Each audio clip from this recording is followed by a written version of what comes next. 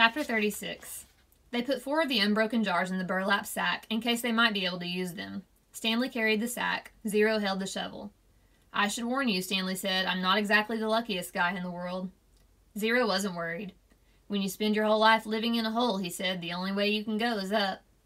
They gave each other the thumbs up sign, then headed out. It was the hottest part of the day. Stanley's empty canteen was still strapped around his neck.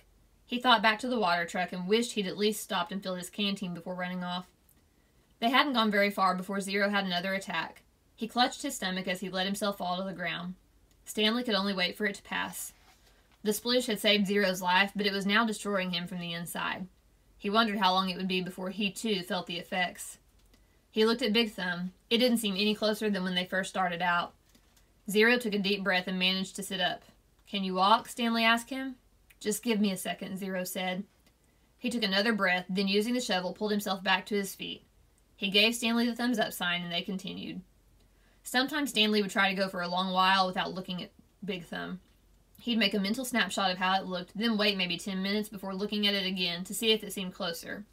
It never did. It was like chasing the moon. And if they ever reached it, he realized, then they'd still have to climb it. "I wonder who she was," said Zero. "Who?" "Mary Lou," said Zero. Stanley smiled. "I guess she was once a real person on a real lake. It's hard to imagine." "I bet she was pretty," said Zero. "Somebody must have loved her a lot to name a boat after her." "Yeah," said Stanley. "I bet she looked great in a bathing suit, sitting in the boat while her boyfriend rowed." Zero used the shovel as a third leg. 2 legs weren't enough to keep him up. "I gotta stop and rest," he said after a while. Stanley looked at Big Thumb. It still didn't look any closer. He was afraid if Zero stopped, he might never get started again. "We're almost there," he said. He wondered which was closer, Camp Green Lake or Big Thumb. "I really have to sit down." "Just see if you can go a little." Zero collapsed. The shovel stayed up a fraction of a second longer, perfectly balanced on the tip of the blade. Then it fell next to him. Zero knelt, bent over with his head on the ground. Stanley could hear a very low moaning sound coming from him. He looked at the shovel and couldn't help but think that he might need it to dig a grave. Zero's last hole. "And who will dig a grave for me?" he thought. But Zero did get up, once again flashing thumbs up. "Give me some words," he said weakly. It took Stanley a few seconds to realize what he meant. Then he smiled and said, "R-U-N." Zero sounded it out to himself. "Run, run, run." "Good. F-U-N. Fun." The spelling seemed to help Zero. It gave him something to concentrate on besides his pain and weakness. It distracted Stanley as well. The next time he looked up at Big Thumb, it really did seem closer. They quit spelling words when it hurt too much to talk.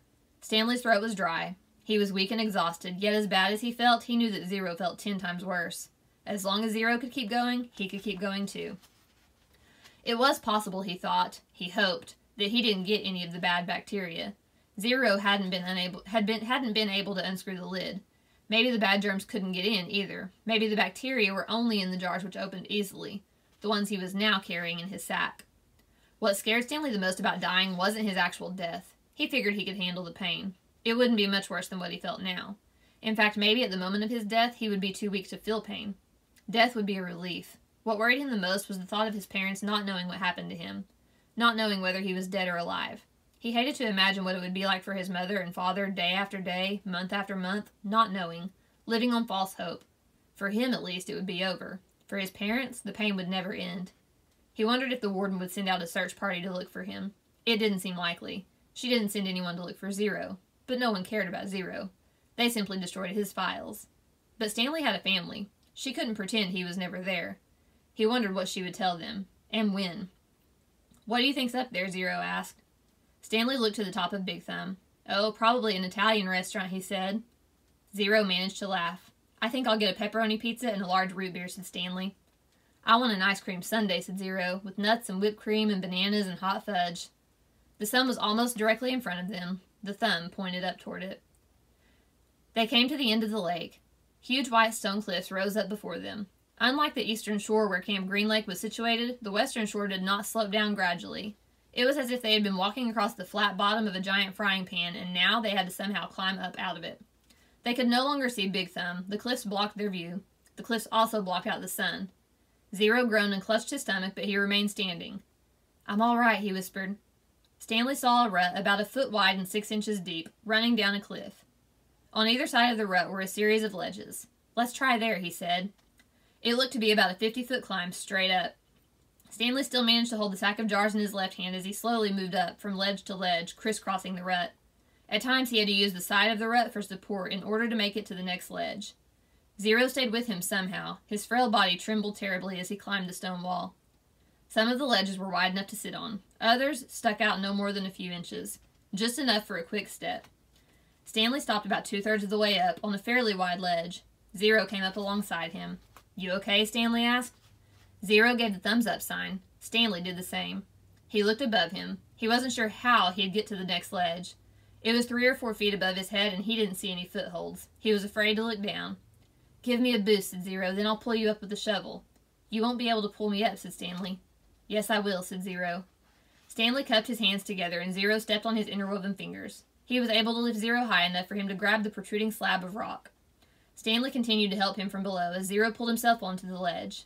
While Zero was getting himself situated up there, Stanley attached the sack to the shovel by poking a hole through the burlap. He held it up to Zero.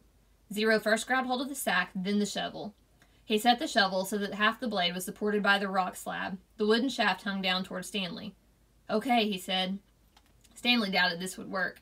It was one thing for him to lift Zero, who was half his weight. It was quite another for Zero to try to pull him up. Stanley grabbed hold of the shovel as he climbed up the rock wall, using the sides of the rut to help support him. His hands moved one over the other up the shaft of the shovel. He felt Zero's hand clasp his wrist. He let go of the shaft with one hand and grabbed the top of the ledge. He gathered his strength and for a brief second seemed to defy gravity as he took a quick step up the wall and with Zero's help pulled himself the rest of the way over the ledge. He caught his breath. There was no way he could have done that a few months ago. He noticed a large spot of blood on his wrist. It took him a moment to realize that it was Zero's blood. Zero had deep gashes in both hands. He had held on to the metal blade of the shovel, keeping it in place as Stanley climbed. Zero brought his hands to his mouth and sucked up his blood. One of the glass jars had broken in the sack. They decided to save the pieces. They might need to make a knife or something. They rested briefly, then continued on up. It was a fairly easy climb the rest of the way. When they reached flat ground, Stanley looked up to see the sun, a fiery ball balancing on top of Big Thumb. God was twirling a basketball. Soon they were walking in the long, thin shadow of the thumb.